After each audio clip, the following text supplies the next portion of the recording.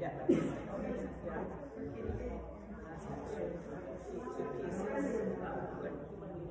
I'll try to help. I can just get it right in there. Yeah.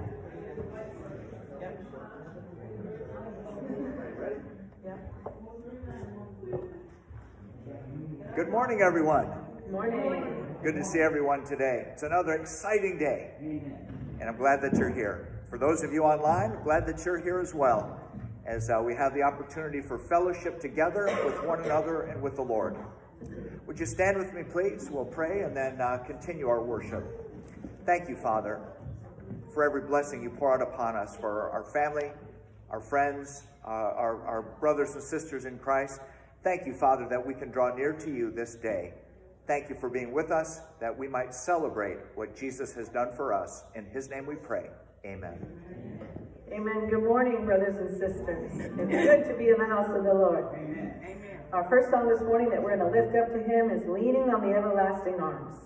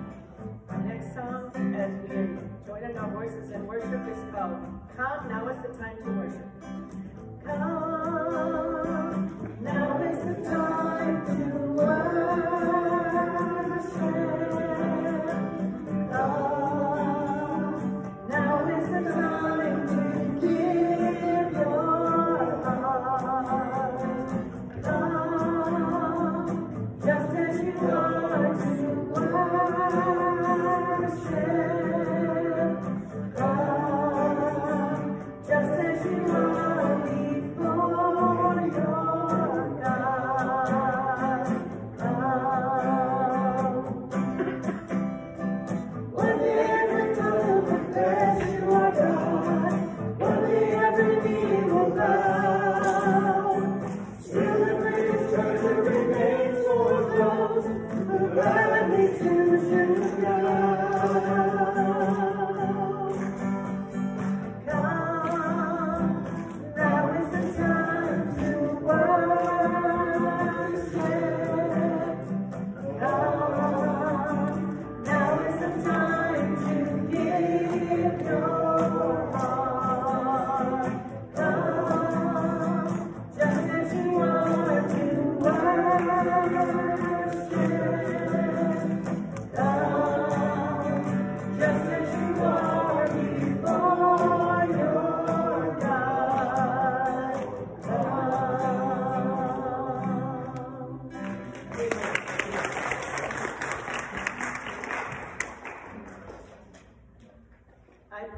if you can sing this from your heart, that if you have God as your Lord, Jesus as your Savior, that you can sing, "It is well with my soul." Even when difficult days come, you can still say, "It is well with my soul," because God's on my side. Praise God.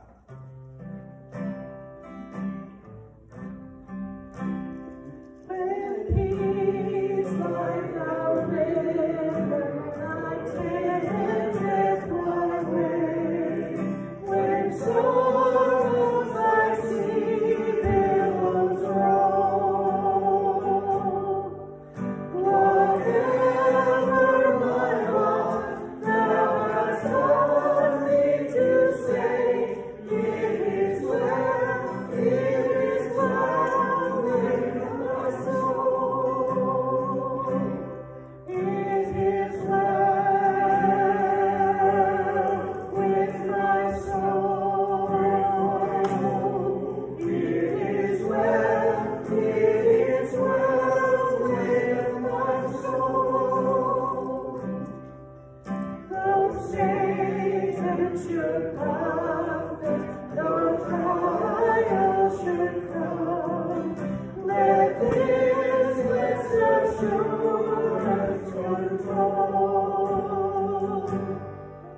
that Christ has regarded my helpless estate, and has shed his own blood for my soul. My sin, oh, the bliss of this glorious song. My sin, I impart of the whole, is nailed to the cross, and I bear it no more.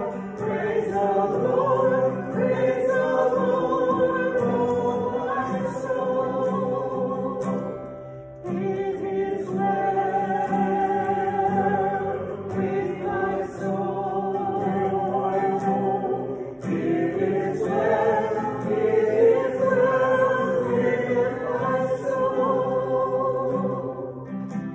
And Lord, haste the day when my faith shall be sight, the clouds will roll back as a scroll.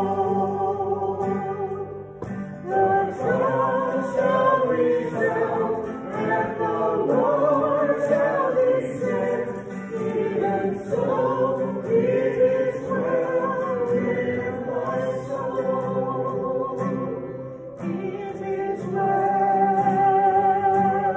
with my soul. It is well with my soul.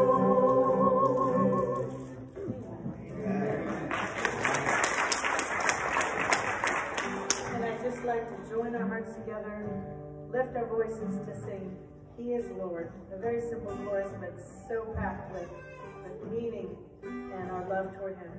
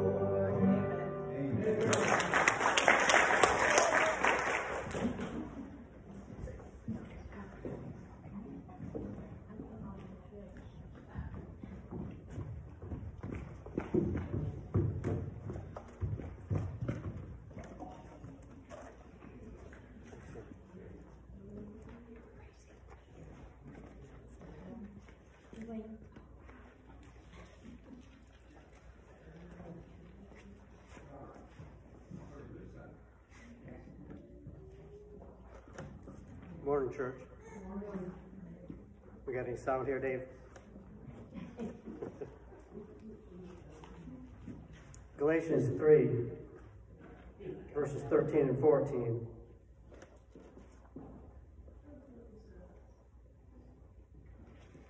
Christ redeemed us from the curse of the law by becoming a curse for us, for it is written, "Cursed is everyone who is hung on a tree."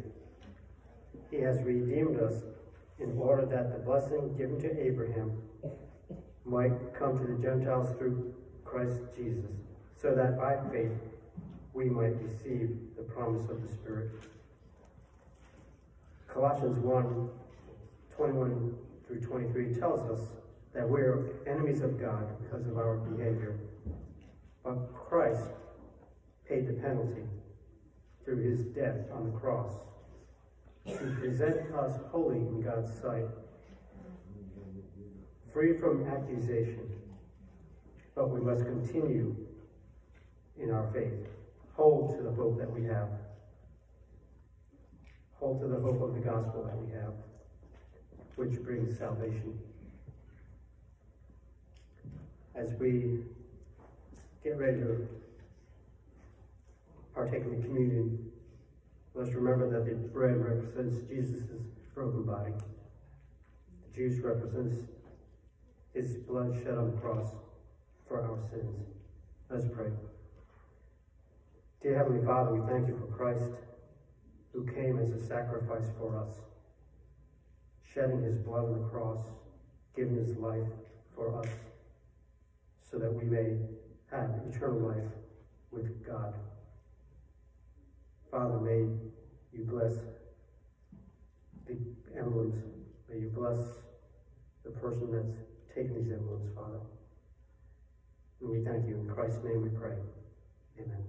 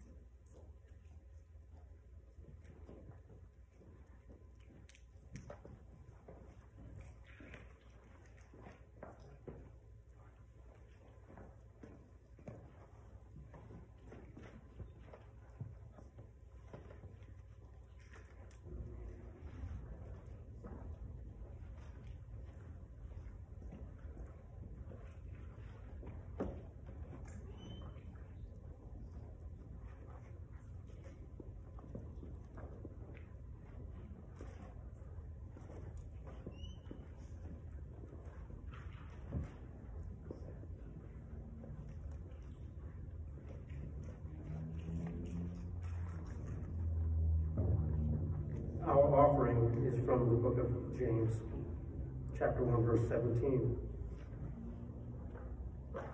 Every good and perfect gift is from above, coming down from the Father of heavenly lights, who does not change like shifting shadows. Everything that we have is from God. As we keep hearing that week after week, as we show our thankfulness by giving a portion of that back to God as our part of our worship, let it be pleasing in his sight. Let your gift be pleasing in his sight. Let's give God the glory and the praise he deserves as you worship him. Let's pray. Dear Heavenly Father, we thank you that you've given us everything that we have. Father, we ask that you bless the gift and the giver as we give a portion of that back to you, Father. We thank you. In Christ's name I pray. Amen.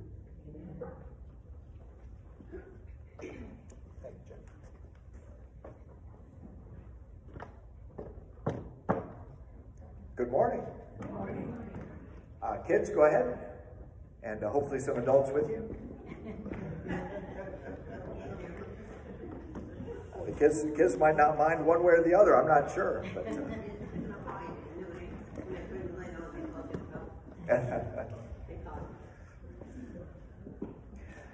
a couple of announcements that will flow into our prayer time. A week from Friday, it will be March. Can you believe that already? Yeah. Actually, a week from Wednesday it'll be March, but March 3rd is Friday, and that's our next Defending the Faith class. And so if you would like to join us for that at 6 o'clock here or by Zoom, we'd love to have you join us. There have been very good discussions and topic points and some interesting learning. And so Defending the Faith is March 3rd, 6 o'clock. That's our next class. Next Sunday, we'll have a guest speaker. Yes, Dave? Every time we make an announcement and we say we do these things by Zoom, we neglect to say, give us your email when you want to join us by Zoom. Oh, yeah. Yes, thank you. If you would like a Zoom invitation, we need your email and we need to know that you're interested. We send them out to a number of people that we know are typically more interested in the classes and whatever that we do. But we'd love to invite you if you are going to join us by Zoom.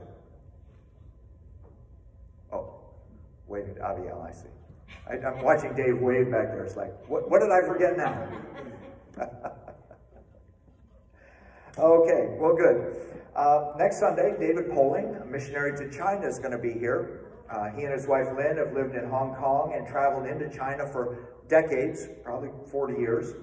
And great story about them and about the work that they do. You don't want to miss it next week. So Dave will be preaching during the morning worship service. And while we're talking about missions, we receive newsletters from a lot of the missionaries that we are aware of, some of the ones that we support. Waypoint Ministries is a church planting organization and church support organization. Frequently, I've gone to webinars that they've done and seminars that they've set up and that kind of thing. But this is kind of almost an annual report type of thing, because they're talking about, and by the way, we support Waypoint financially through our missions program. And this last year, they had 463 baptisms in the various churches that they've planted over the course of a number of states. Waypoint used to be Virginia Evangelizing Fellowship, used to be only in Virginia or primarily in Virginia. Now they're working in 6 different states in this mid-Atlantic region, from Maryland down to South Carolina. Looks like a little bit of Tennessee as well.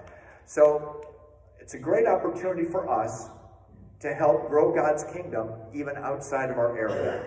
And there's lots of other facts and figures in here. I'll leave this up here if anybody's interested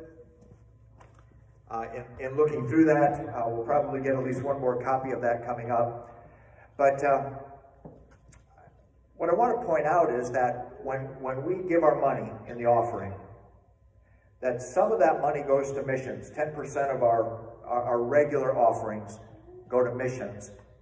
And they go to places, well, around the world potentially. Right now to Albania, for example, to a church work there. In the past to India and other countries, sometimes short-term, sometimes long-term.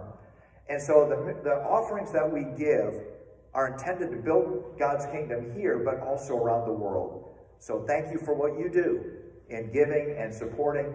And giving financially is not the best way that we support these missions. Praying for them as well.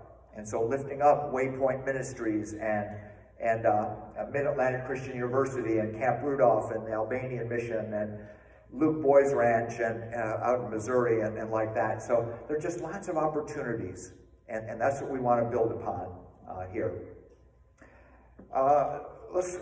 While we're talking about praying for missions, let's go ahead and look at our prayer list. And you can see a number of prayer opportunities here. I'm not going to take the time to go through all of them.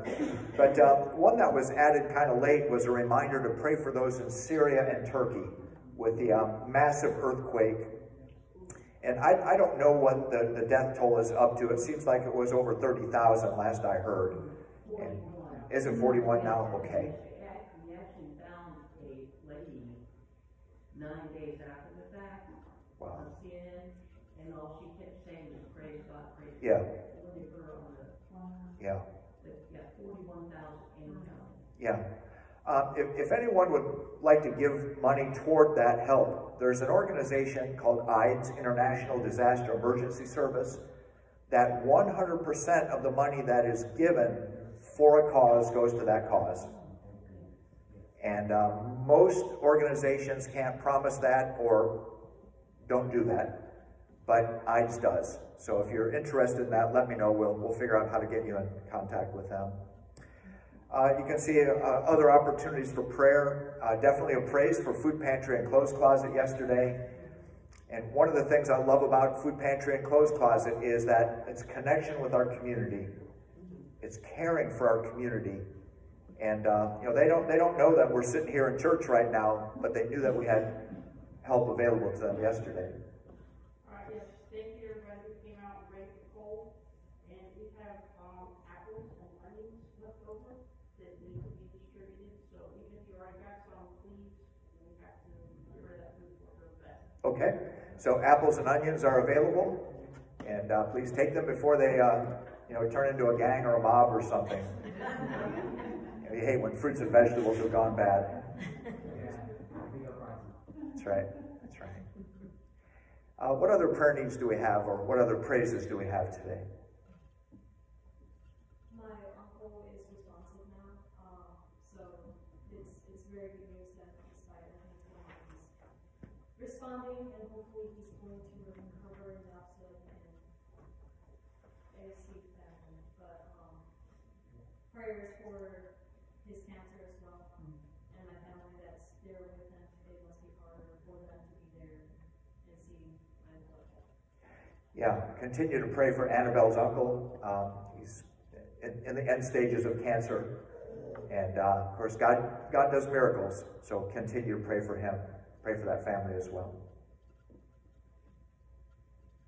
A prayer for my cousin-in-law in Ohio. I just spoke with her, and she's really struggling. She hasn't even told her husband yet that she has cancer. She's already had so many medical problems. She can't walk right now again. She's like her wheelchair, and her mother also has cancer. Wow. And she's been taking care of her. So constantly, every day, sending her something. Yeah. Yeah, so continue to pray for Meg's cousin and family. It really points out that the emotional part of diseases like this is as bad or worse than the physical part. You know, if she's already struggling. Yeah. Yeah, Paco? I just want to thank God for today. I want to thank God and praise Him for every breath, every heartbeat, for watching over us while we slept. We're still here. I want to thank God for the church. I want to thank God for the mixed meal. I just want to thank God for all our being, for all our five senses, and then some. Supernatural, some have, some don't. Yeah. And I just want to thank God for His Word. Because the Bible says, man does not live on bread alone, but by every word that proceeds out of the mouth of God. Yeah. And I just want to thank Him and give Him the highest praise because He is worthy. He is worthy. Thank you. Yeah, thank you, Paco. Yeah, so much to praise God for. So much. Yeah, thanks. Father, thank you that you are with us and that you bless us. Help us to open our eyes to see the wonders that are all around us. Father, we pray for those with illnesses and those who have lost loved ones, and there's so many physical things that impact us. But Father, help us to look to you for help, for confidence. Father, for the support that maybe we have a hard time finding in this world. Father, I thank you for all the blessings that we slept last night and got up this morning. Most of us haven't missed a meal in quite a number of years. But Father, help us to keep our focus on you and to do the things that you want us to do. Thank you, Father, for each one who is here, each one who has joined us on the internet, each one who will watch these videos later on.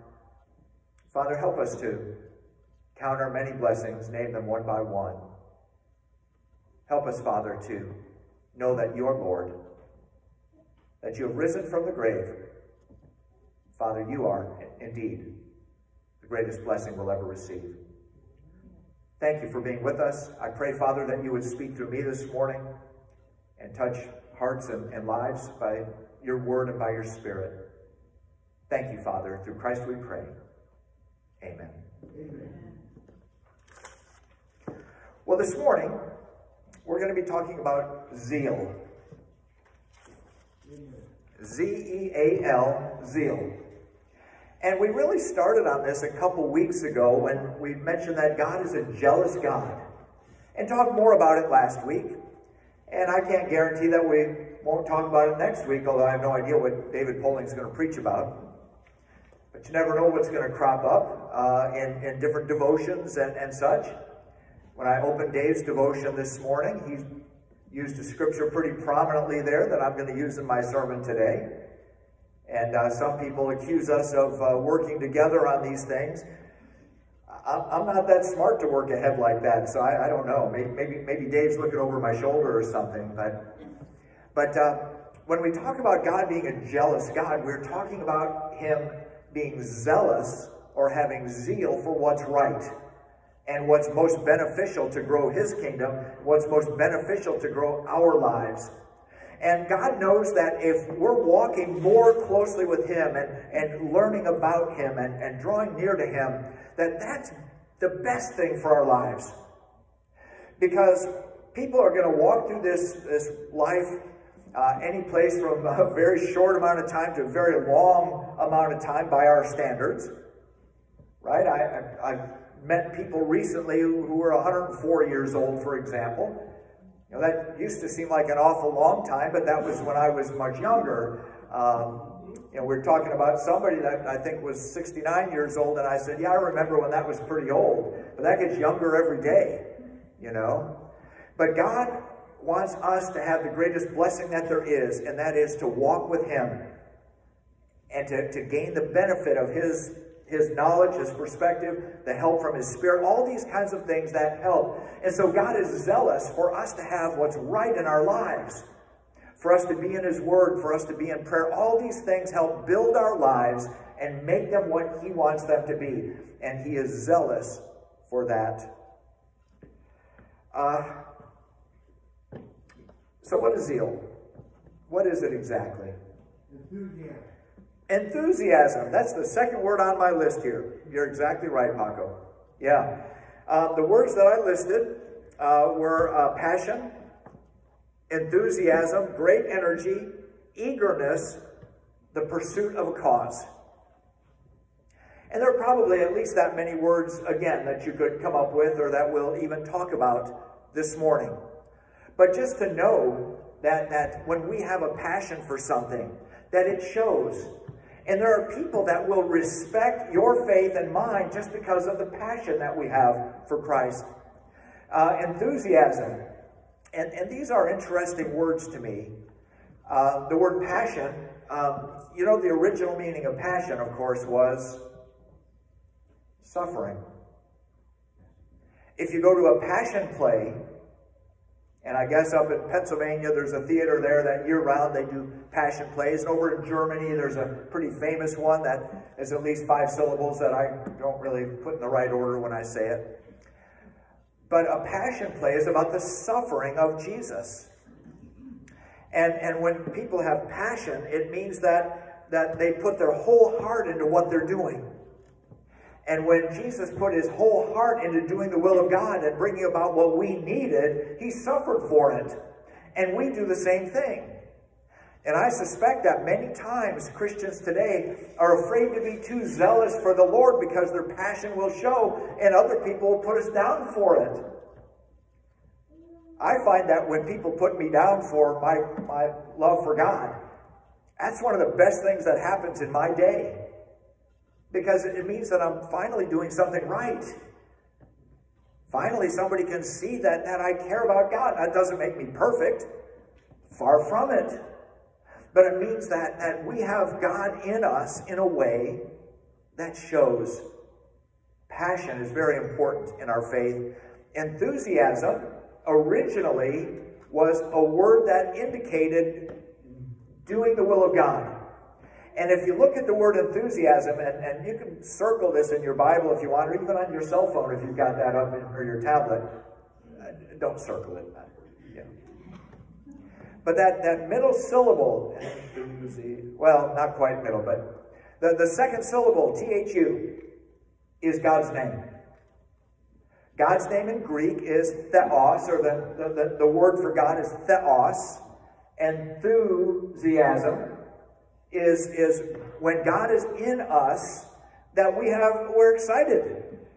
When God is in us, we have something that the rest of the world needs. The rest of the world doesn't have. We have something to share, something that is meaningful. And how many people get to whatever old age is, maybe retirement, maybe later, maybe even earlier, maybe midlife crisis, and whatever that is. And they look at their life and they say, have I made a difference? For me as a Christian, I don't have that problem.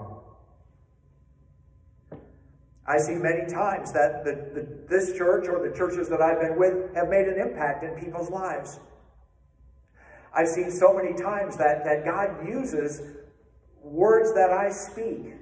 And so often, almost every time when somebody comes to me and says, wow, so glad you said this, so often it's something that wasn't in my notes.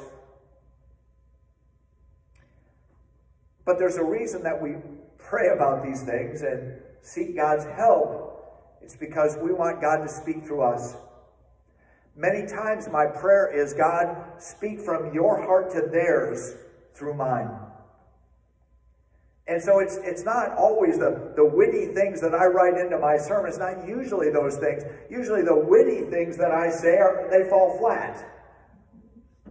You know, yeah, I say something real witty and then people yawn and lay down and get a good nap. Whatever. But enthusiasm shows. Enthusiasm shares. And you know, there are going to be people that don't like us or don't like what we stand for. Good. It means they're paying attention. But if we don't stand for anything, if we don't stand up for God in the ways that he wants us to, and that means being smart about it. You know, I've seen people every place from downtown Cincinnati, Ohio, to Times Square, New York, who are soapbox preachers. And the mighty crowds in New York, not in Cincinnati. That was pretty dismal. But anyways, by the way, if you've ever seen the TV show WKRP in Cincinnati, you know, at the beginning they show that fountain, you know, that's where it was, Fountain Square there in Cincinnati. But nobody paying attention because nobody knows that person. Nobody knows that person's heart, where they've come from and how God is using them.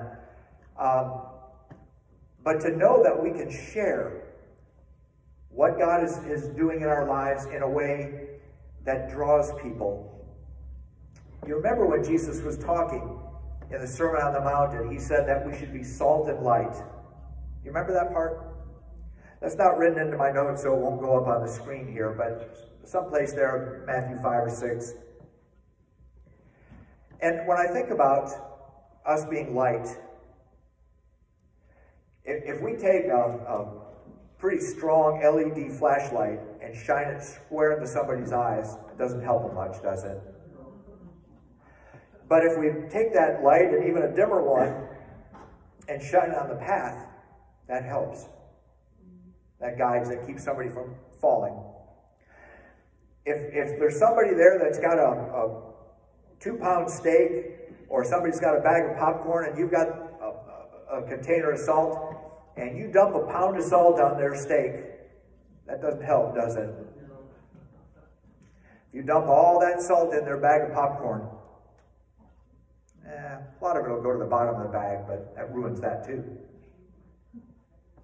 You know, for us as Christians, we want to help people, not just to blast them, not just to make us feel better, but to do something that will help that other person maybe see the truth in a new way.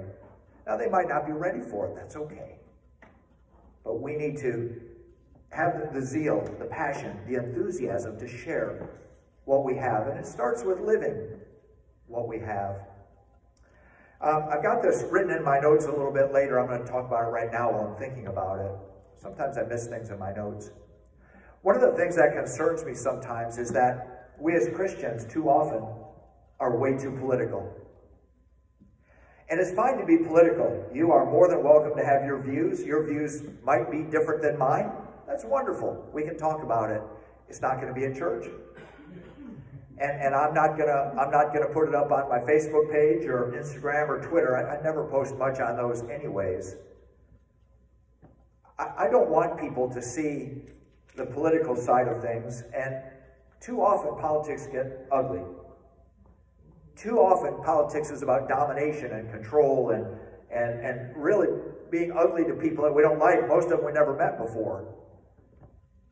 If somebody ever told me, you know, I was thinking about asking you about your Jesus, but then I saw this post that you made about our president, or the previous president, or the one before that, or that, whatever. And so I figure, you know, if you can't love them, how can you love God? How can you love me? Now, I've never had that experience because I don't post things, and you're more than welcome to. But please realize that we have an impact. And sometimes zeal can be wrong. It can be wrongly headed or wrongly used. Well, let's take a look at a couple scriptures that talk about zeal the right way, then we'll get into some that are the wrong way. Jeremiah 29 is a passage that we've looked at in the last couple of weeks. And as we were talking about it last week, verse 13 tells us that God is going to come back to them. They're going to come back to God when they seek God with all their hearts. That phrase, that verse just jumps out at me.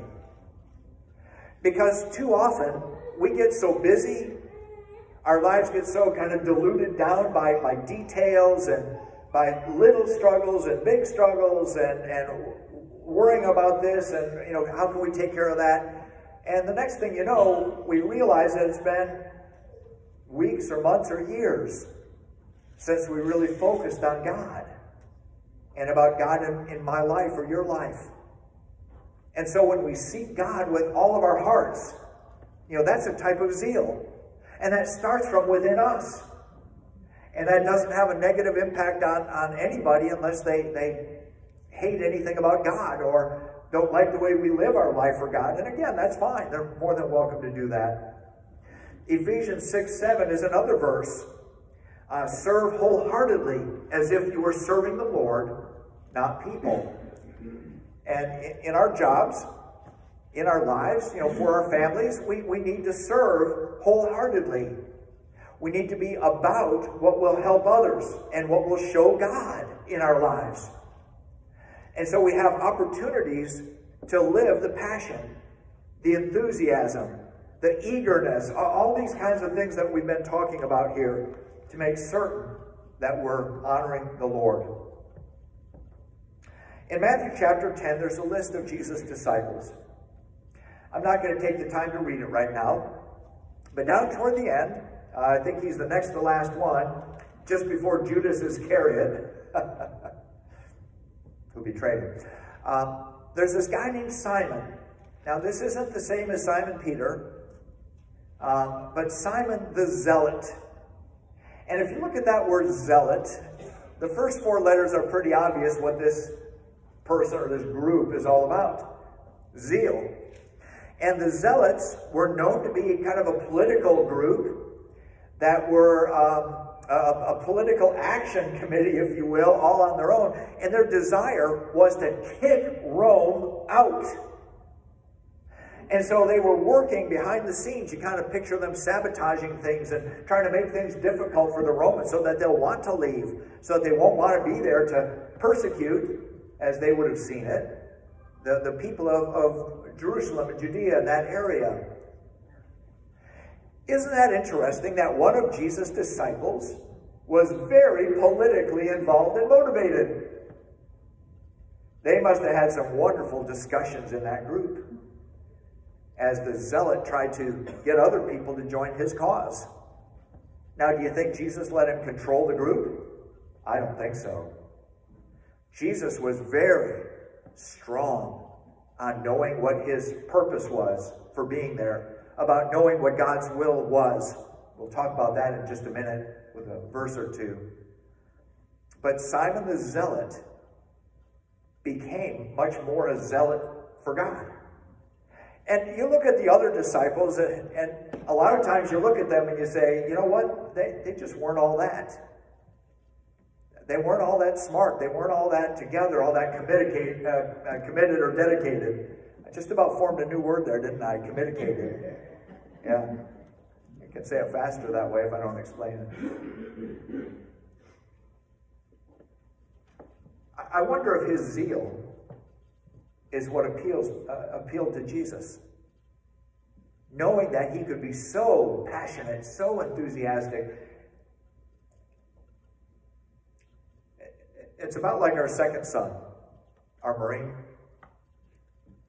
If you look up strong-willed child in the dictionary, his picture's there still. And Sharon and I would just shake our heads, spank him again, and we just realized at some point that if we continue to guide him and form him, you know, he's a fine man today.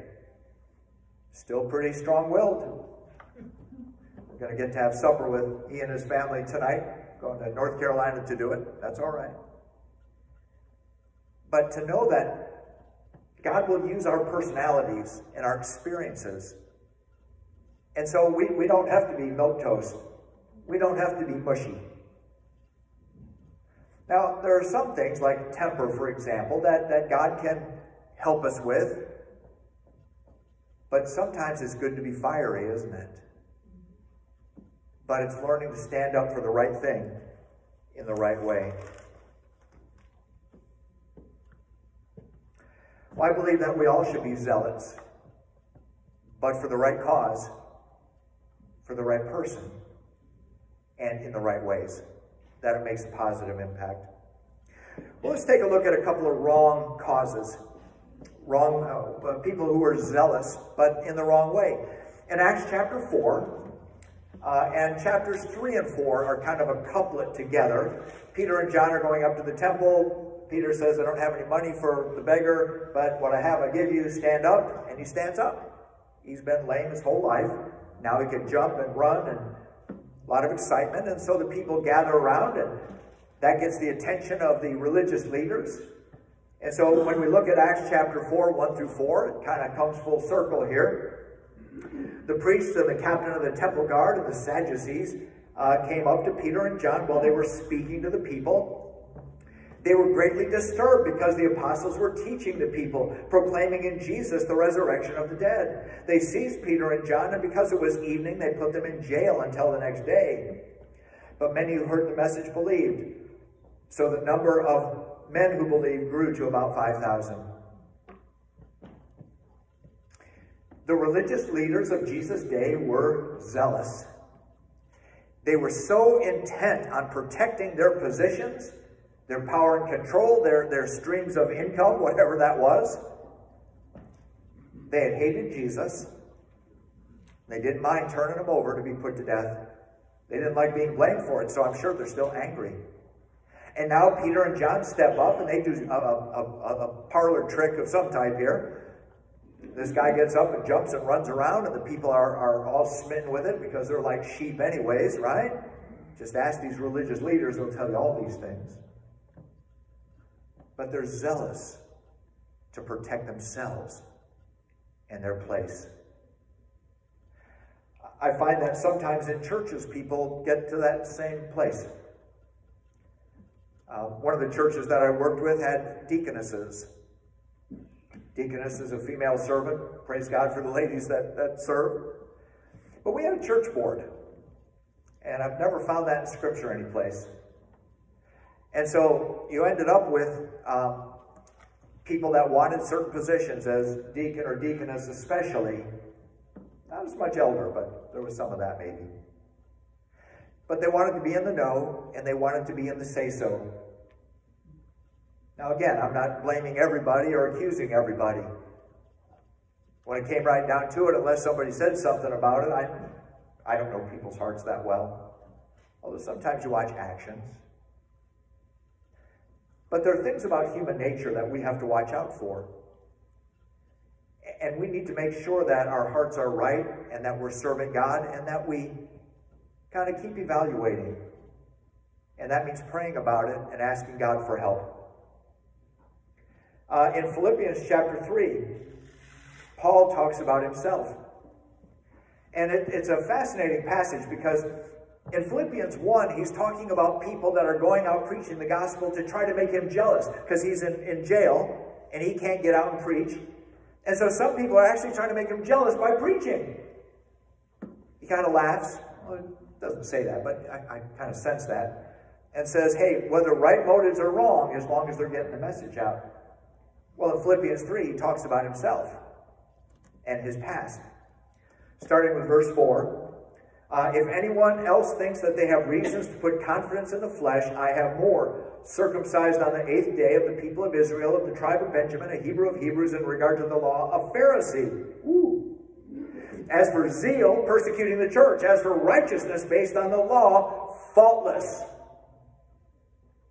But whatever were gains to me, I now consider them loss for the sake of Christ. What is more, I consider everything a loss because of the surpassing worth of knowing Christ Jesus my Lord, for whose sake I have lost all things. I consider them garbage, rubbish in some translations, that I may gain Christ and be found in him, not having a righteousness of my own that comes from the law, but that which is through faith in Christ, the righteousness that comes from God on the basis of faith. I want to know Christ, yes, to know the power of his resurrection and participation in his sufferings, becoming like him in his death, and so somehow attaining to the resurrection of the dead. Paul says, you know, I had it all. He was an up-and-comer in Judaism amongst the leadership. If you remember, end of Acts chapter 7, beginning of 8, they were going to stone Stephen to death for his blasphemy. They laid their coats at the feet of a young man named Saul. That's him. He is recognized as representing the Sanhedrin, if not a member of the Jewish High Court, Sanhedrin. He says, now I look back and I realize that that garbage was blinding my eye to where God really wanted me to go and to be. A lot of people aspire to high position. God don't care. That's not what it's about. You know, the old saying about, you know, the person who climbed the ladder of success only to find it was leaning against the wrong wall. Kind of describes Saul right here. Paul learned to be content. He learned to be strengthened by what God was doing in him and through him. He didn't have the titles. He didn't have the recognition.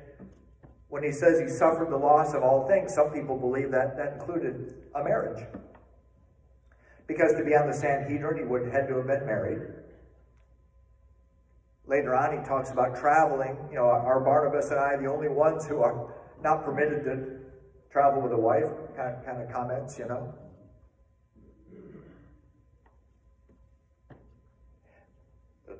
Many believe that when Paul was younger, he got married and his wife was as on fire for her Judaism as Saul was with his.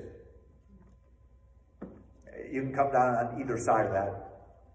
The point is, whatever he had, he was willing to give up so that he made sure that he knew Jesus and was with him for all of eternity. Well, what about the right thing? What about the right thing or things to be zealous about? Let's go to 1 Peter chapter 3.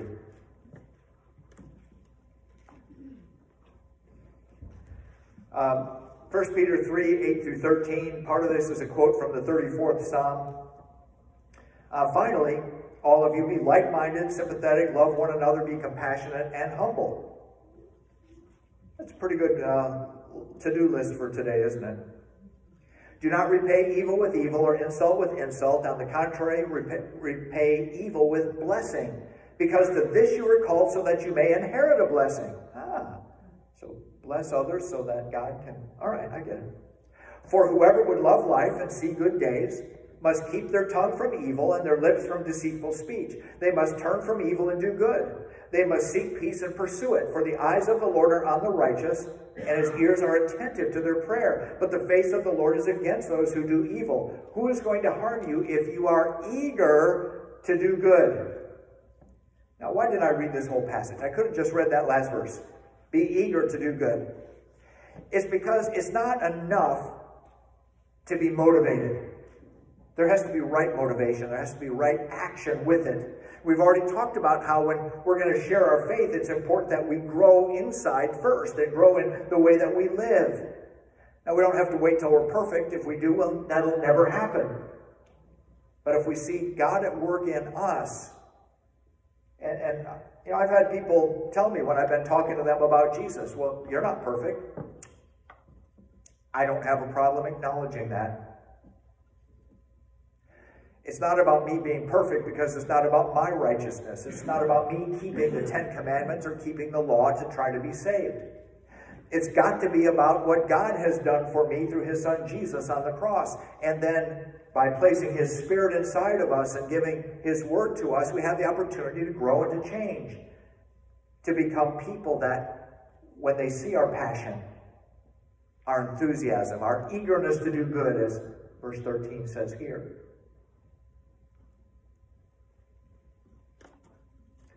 When I was in high school, I went to a government camp called Boys State that the American Legion, I think it was, put on. The mythical 51st state. I was elected to the Board of Governors for Wayne State University that week. Thank you very much. Power.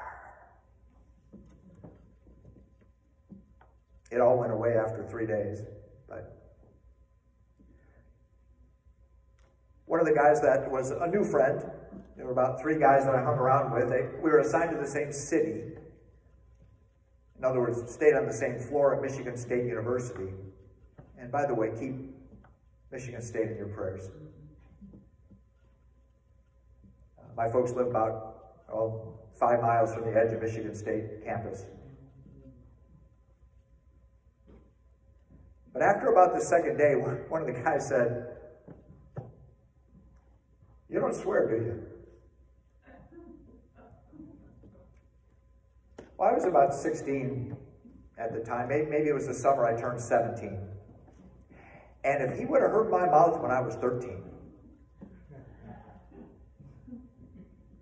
not just bad words. I mean, bad words are bad enough, I guess, but abusive, foul, dirty jokes.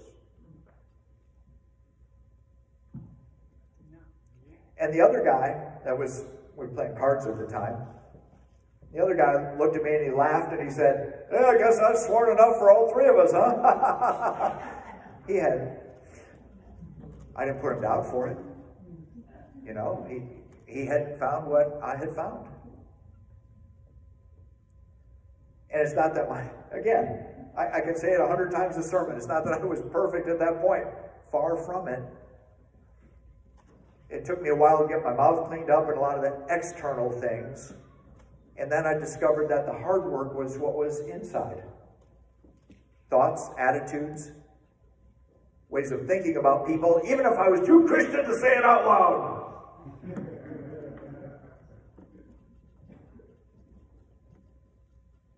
But God and me, we've worked on it.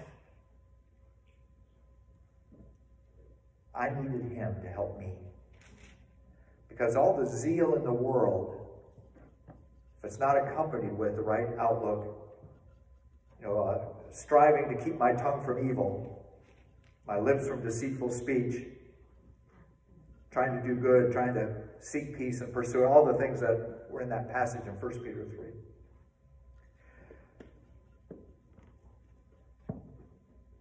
Well, how about Titus chapter 2? Titus is one of those New Testament books. Maybe you read Titus every couple of days or so, but I don't always. Titus 2:11 through 14. For the grace of God has appeared that offers salvation to all people, It teaches us to say no to ungodliness and worldly passions, and to live self-controlled, upright, and godly lives in this present age. By the way, it says upright, not uptight lives.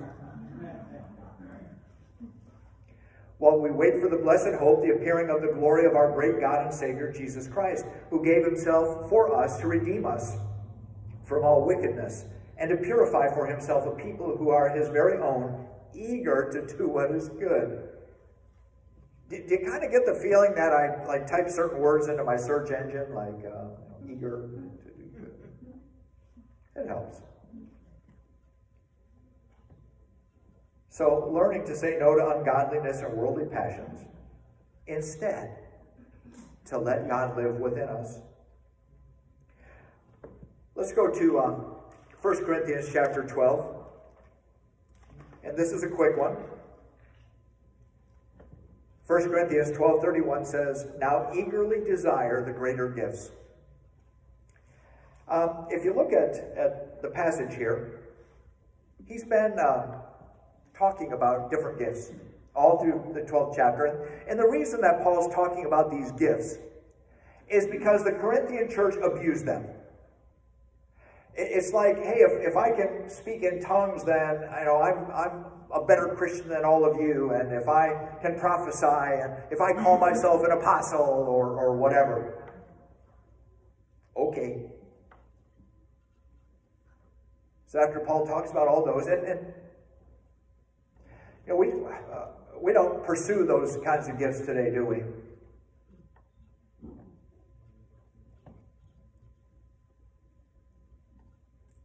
But the opportunity to make an impact for Jesus is not about titles or not about those specifics. It's about desiring the greater gifts. What is he talking about there? Well, this is the last verse of chapter 12, and 1 Corinthians 13 is about love. Yes, it's about love. And when we go to the end of chapter 13, which is only 13 verses later, and Paul says, "For now there remain these three: faith, hope, and love. And the greatest of these is love." And so when he says at the end of chapter 12, pursue the greater gifts, that's what he's talking about.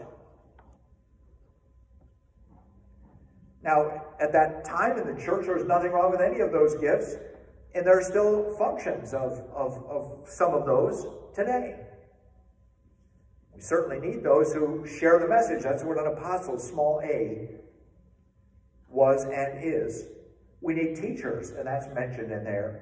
We need the work of the Holy Spirit, whether it is accompanied by tongues or not, to know that God's Spirit is at work in our hearts and in our lives. But we need to desire, eagerly desire, the greater gifts. Let's go to 2 Corinthians chapter 9. And of course, 2 Corinthians 9 is about, we don't know this one quite as well, it's about giving. Chapters 8 and 9, as Paul talks to them. And it's interesting because the giving is more about giving the heart than it is financially, but there's certainly that too. Paul says, 2 Corinthians 9, 1 and 2, "There's no need for me to write you about this service to the Lord's people, for I know your eagerness to help. And I've been boasting about it to the Macedonians, telling them that since last year you and Achaia were ready to give, and your enthusiasm has stirred most of them to action." Okay, so there were a lot of needs.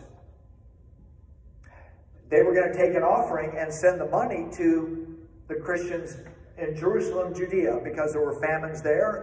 A lot of the people were impoverished, and they were going to help. It was going to be a way to bridge cultural gaps and former religious gaps between the Gentiles and the Jews within the church. And so it's an opportunity for them to work together. And so you notice what Paul says there about the enthusiasm that they had and the passion that they had for giving and how that helped others. Well, a little bit farther down in the passage, 2 Corinthians 9, 6 through 8. Remember this, whoever sows sparingly will also reap sparingly. Whoever sows generously will reap generously. Each of you should give what you have decided in your heart to give, not reluctantly or under compulsion, for God loves a cheerful giver. And God is able to bless you abundantly, so that in all things at all times, having all you need will abound in every good work. And so being enthusiastic about obeying the Lord, being enthusiastic about blessing others, means that blessings will come to us. Now, the blessings might not be dollar for dollar. Heard a guy say once long ago that if you give God $10, he'll give you $20 back. And I thought, now this is a scam I can get behind, you know. Okay, well, I'm going to cash my paycheck and put that in the offering, and then when God gives me double that, I'll put that in next week's offering. Within a few months, I'll be so wealthy, I can just,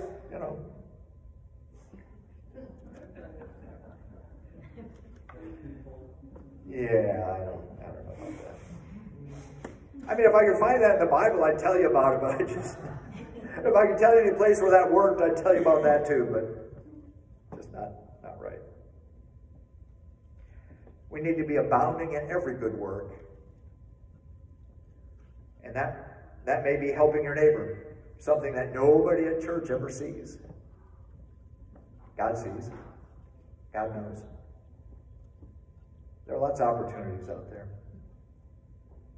Hebrews chapter 10 is a great chapter, verses 32 through 39. Remember those earlier days after you had received the light, when you endured a great conflict full of suffering. Now, don't we all want that? Don't you look forward to suffering so that you can learn these lessons? And I think we go through enough that we can learn lessons, right? If we're paying attention. Sometimes you were publicly exposed to insult and persecution. At other times you stood side by side with those who were so treated. You suffered along with those in prison and joyfully accepted the confiscation of your property, because you knew that you yourselves had better and lasting possessions. So do not throw away your confidence. It will be richly rewarded. You need to persevere, so that when you have done the will of God, you will receive what he has promised.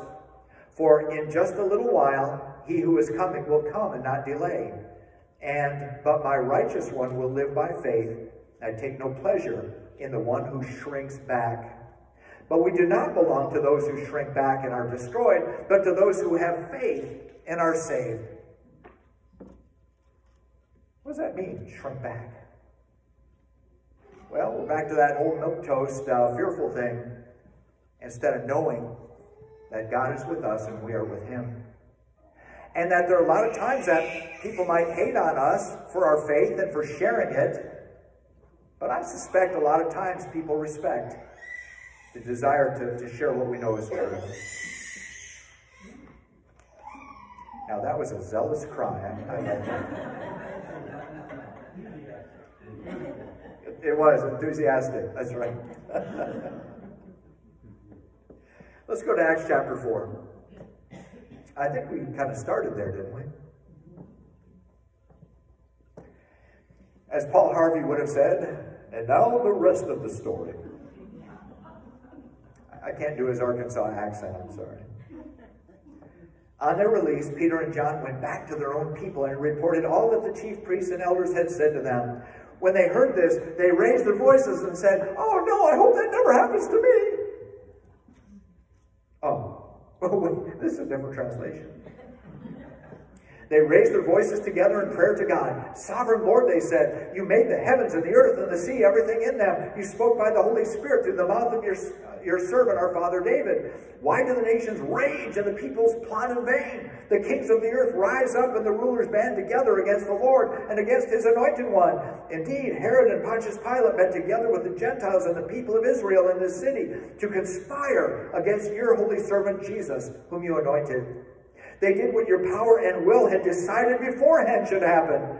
Now, Lord, consider their threats and enable your servants to speak your word with great boldness. Stretch out your hand to heal and perform signs and wonders through the name of your holy servant Jesus." After they prayed, the place where they were was shaken, and they were all filled with the Holy Spirit and spoke the word of God boldly.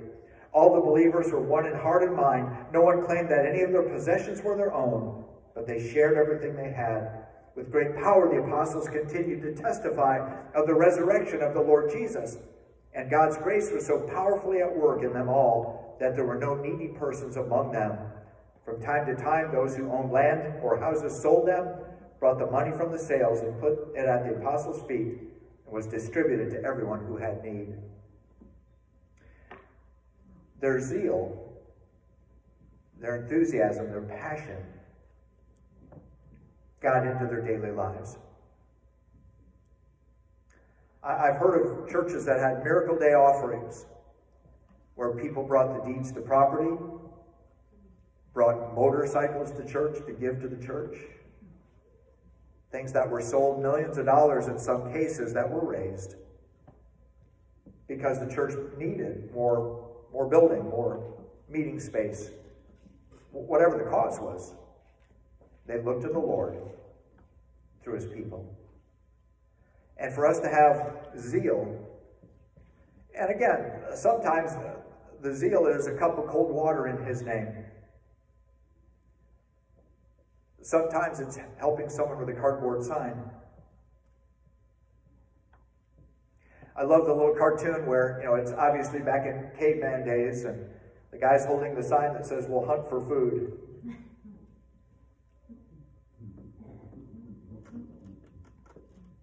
Oh, you'll all be laughing in the car on the way home. Come on.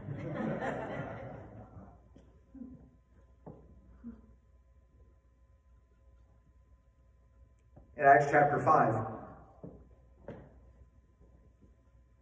the apostles were brought in and made to appear before the Sanhedrin. This is the next time they get arrested. And more of them get arrested this time. It's like, oh, we couldn't shake those two guys. If we get all of them, maybe they'll go away. Made to appear before the Sanhedrin to be questioned by the high priest. "We gave you strict orders not to teach in this name," they said. "You have filled Jerusalem with your teaching and are determined to make us guilty of this man's blood." Can't figure out why. Peter and the other apostles replied, "We must obey God rather than human beings. The God of our ancestors raised Jesus from the dead, whom you killed by hanging him on the cross." Maybe that's why. "God exalted him to his own right hand as Prince and Savior, that he might bring Israel to repentance and forgive their sins. We are witnesses of these things, and so is the Holy Spirit, whom God has given to those who obey him." Now down to verse 41 and 42. The apostles left the Sanhedrin rejoicing, because they had been counted worthy of suffering disgrace for the name. Day after day in the temple courts from house to house, they never stopped teaching and proclaiming the good news that Jesus is the Messiah.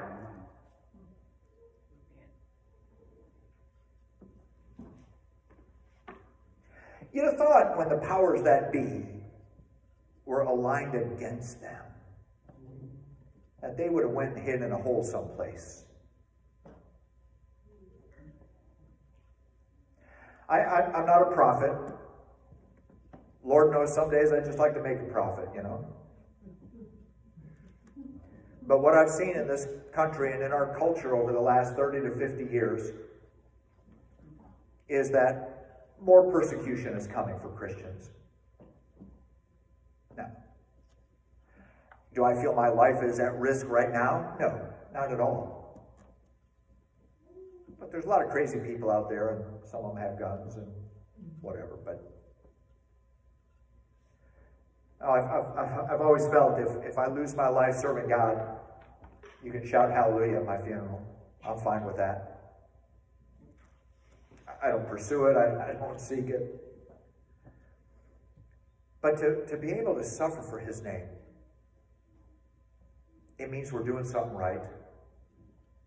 And I'm not suggesting that we go out and be intentionally obnoxious or so direct that people can't do anything but hate us. But Jesus said that they hated him, so they were going to hate us too. It's all about spirituality, and it's about hope and the promise of eternal life. And Those things that a lot of folks just don't see yet. So where does our zeal come from? Part of it comes from Jesus. In John chapter 2, you remember the story? He went into the temple and they were selling things and they were making people exchange their money for real money, their money. In other words, if they came from Greece, the Jewish people that came to the temple and they had drachma, oh, well, you can't spend those here to buy an animal to sacrifice over here. You know, you got to go over here and exchange those for shekels. Oh, okay. So they go over and exchange their money and they come back. Now they've got to buy a lamb or a goat or whatever, a dove, that they're going to sacrifice, depending on what type of sacrifice they were making. And all of a sudden, it really is about twice as expensive or 3 times as expensive. And they lost some money in the exchange, and they're getting ripped off. And some people are making a lot of money by serving God. My friend Jeff over in Hampton was talking to somebody a while back. And the person said, well, they weren't going to go to church because of all these preachers driving Cadillacs and Mercedes. And Jeff just started laughing. At that time, I think I was driving a 1997 Saturn. And I don't know if it was an S or an SL. And I don't think anybody cared what other letter was there. It didn't persuade the man to come to church, by the way, that I drove an old car. And my car now is just getting good.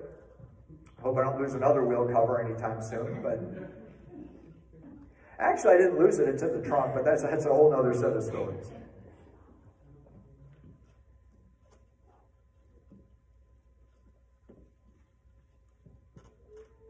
Jesus said, this is my Father's house. It's a house of prayer.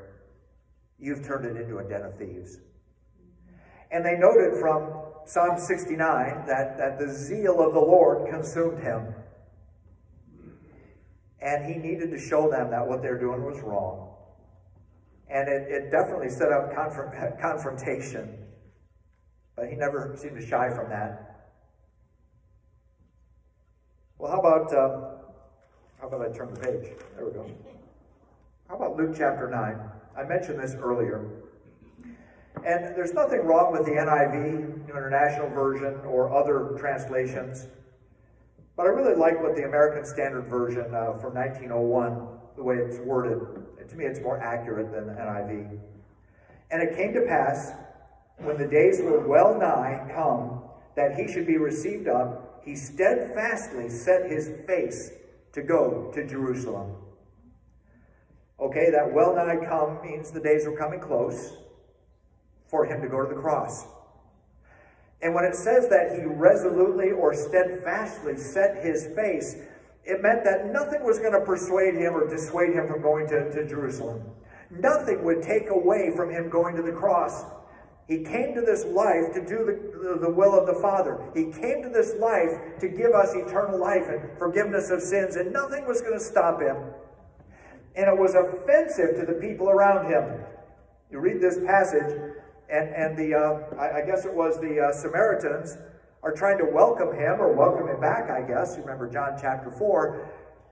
And when they say, no, he's not going to stay here, he's on his way to Jerusalem. You know, look at his face. He set his jaw. You know, he's just going, and he's going to get to Jerusalem, and nothing will stop him. And they were offended by that. Well, they wanted to be good hosts and hostesses and whatever. Nothing would stop him. He gets to Jerusalem, and he goes through various trials. Let's go to Matthew 26. Then Jesus went with his disciples to a place called Gethsemane. And he said to them, sit here while I go over there and pray. He took Peter and the 2 sons of Zebedee with him, that's James and John. And he began to be sorrowful and troubled. Then he said to them, my soul is overwhelmed with sorrow to the point of death. Stay here and keep watch with me. Going a little farther, he fell with his face to the ground and prayed, my Father, if it is possible, may this cup be taken from me, yet not as I will, but as you will. Jesus was going to accomplish God's purpose no matter what. I see zeal in what he did there. I see enthusiasm because God is in what he's doing, and nothing will stop him. I see the opportunity for us as we walk through this life to live just a little bit more out loud for him. Let the world know that they can have the hope in the promise of eternal life that we have. What is your passion? What are you willing to suffer for God? Let's be zealous for him. Let's stand together.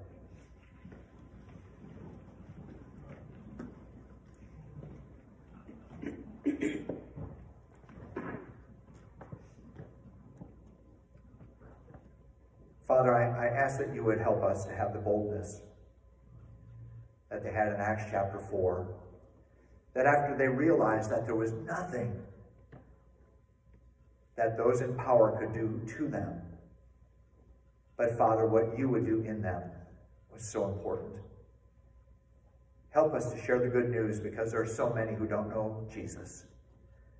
Some of them are people we love, some are people we like, some are people we hate.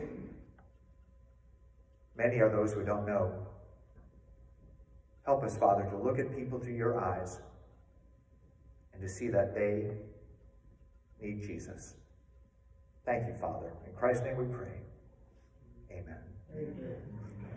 Are there any announcements, anything else that needs to be said today?